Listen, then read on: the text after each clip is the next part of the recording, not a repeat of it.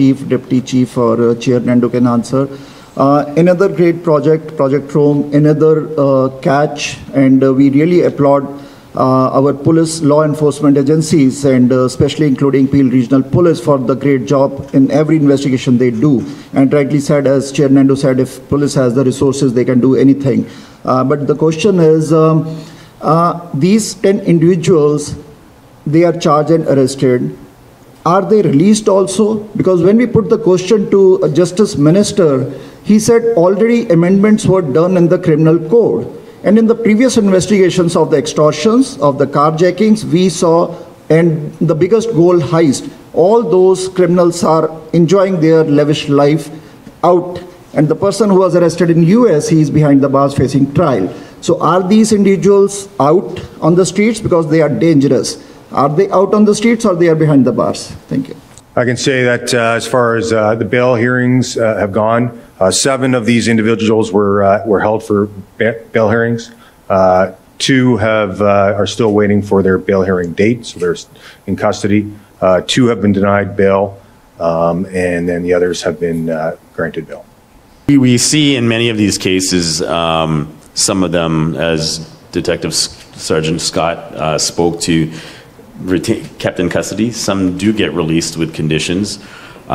This is a continual part of our efforts, as you know, here in Peel, along with our partners that are sitting here with us, have been very strong advocates for those involved in violent crime offenses, inclusive of firearms ones, to be treated differently than the broader segment of those brought before the courts. And we know that one person possessing a firearm one day is likely a victim another day, or the perpetrator of a firearms offense, and a small amount of people create the greatest number of harm. So, you know, behind the scenes, to your question, is these would be the offenses that we would advocate for, or have the most serious impact on our community and need to be treated that way. This is a unified approach across the chiefs right across Ontario. But to your point, we do agree, and I know this government has been listening to some of our suggestions and proposals, but the court process needs to unfold to determine what the outcome is. And I wanted to top that up as well. Thank you very much for your question, and you've mentioned it before. You know, it's got to be a tough job when you're enforcement and you do everything you do to achieve this, and then you find out a day later they're on the streets.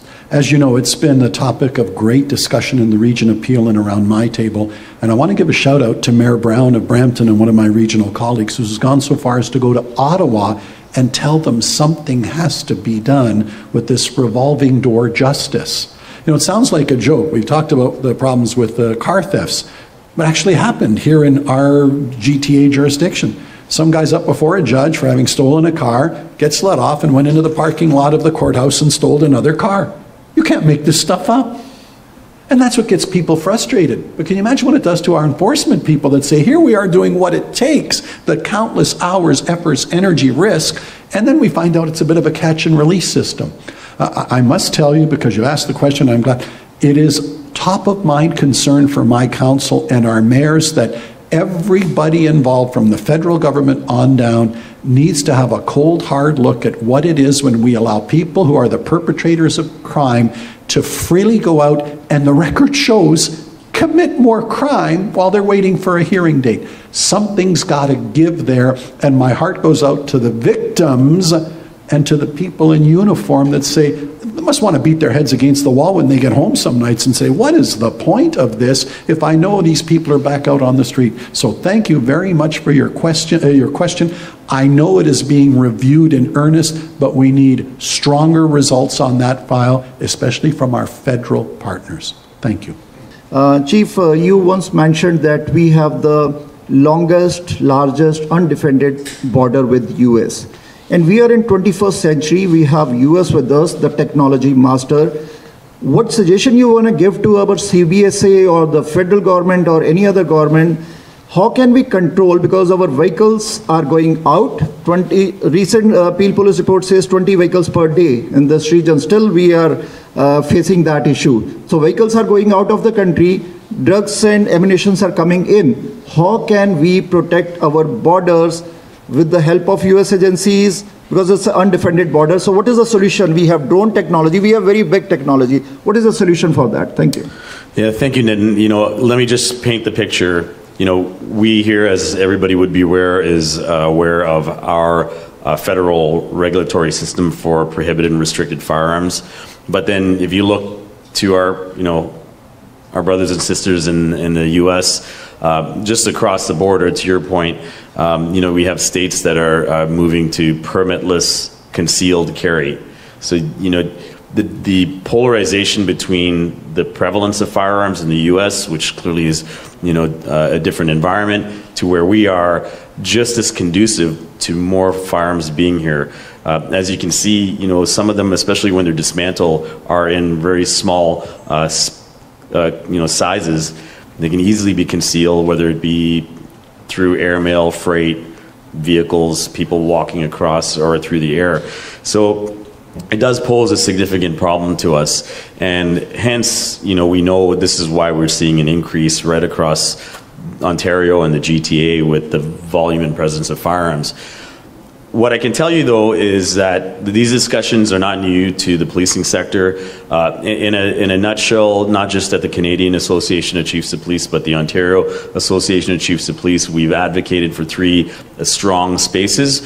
One is to strengthen our capacity, just like this investigation demonstrated.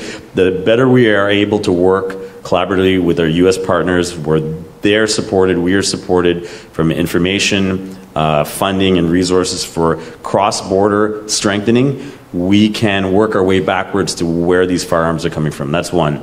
The second is to ensure that here in Ontario, and this is a perfect example of it, that we continue to be supported with cross-municipality enforcement initiatives, the joint forces initiatives.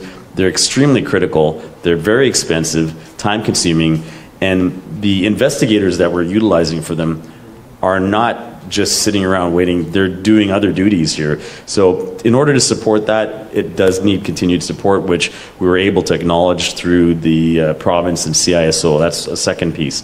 The third is ensuring that we get the proper formative legislative and regulatory reforms as it relates to firearms offenses.